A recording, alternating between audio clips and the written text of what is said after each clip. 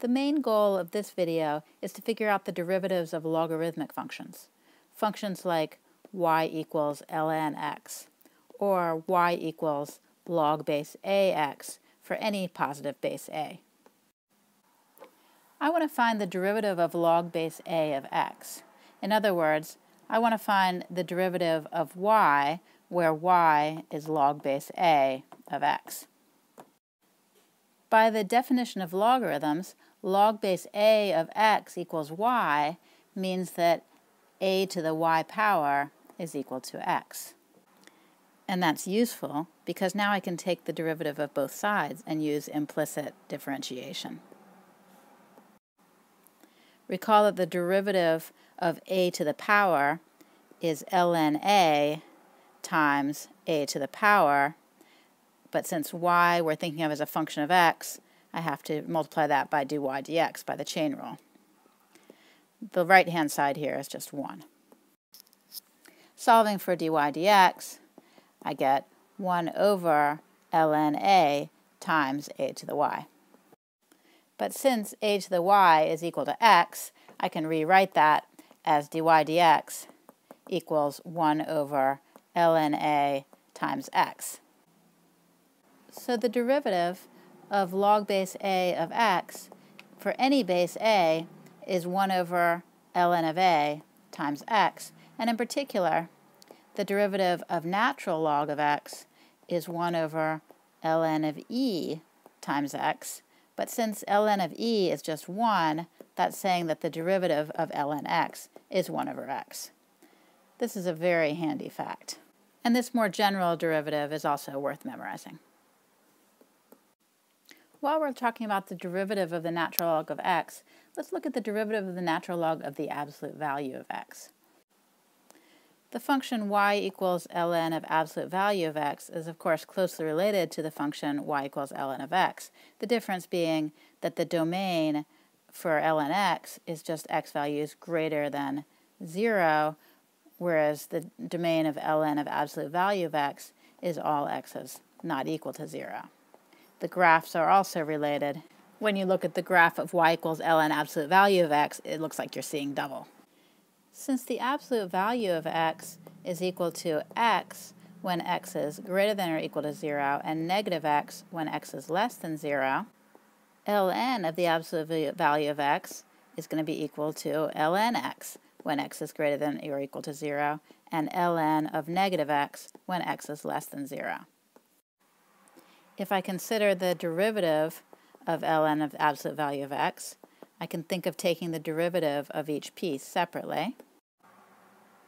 We just saw that the derivative of ln x is 1 over x, so the derivative of ln of minus x is going to be 1 over minus x times the derivative of minus x, which is minus 1, by the chain rule.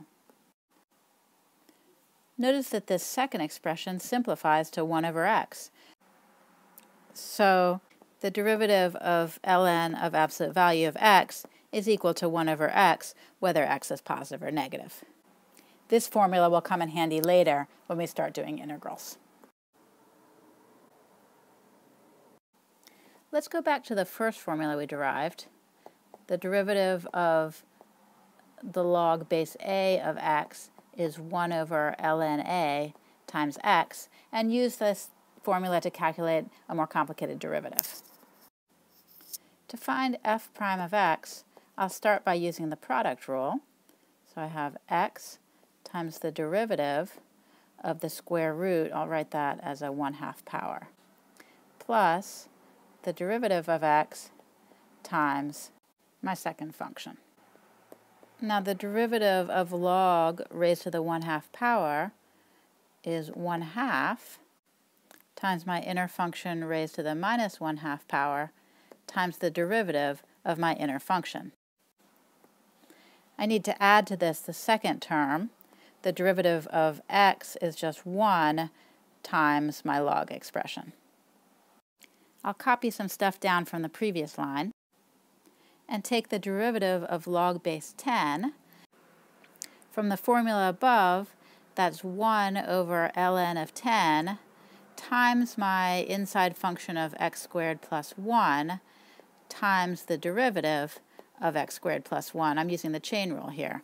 And let me copy down the rest of the expression from above. Now the derivative of x squared plus 1 is just 2x.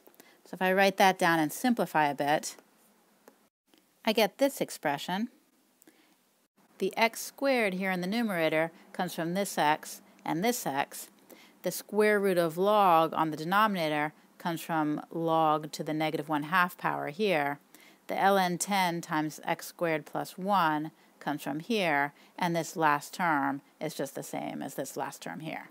And when I evaluate at x equals 3, I get 3 squared over the square root of log base 10 of 10, that's handy, times ln of 10 times 10 plus the square root of log base 10 of 10. Those log base 10 of 10s conveniently become 1.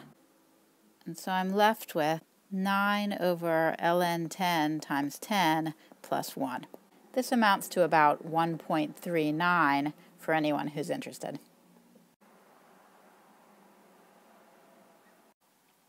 In this video, we found that the derivative of ln x is equal to 1 over x. Kind of a nice derivative. And more generally, the derivative of log base a of x is 1 over ln a times x.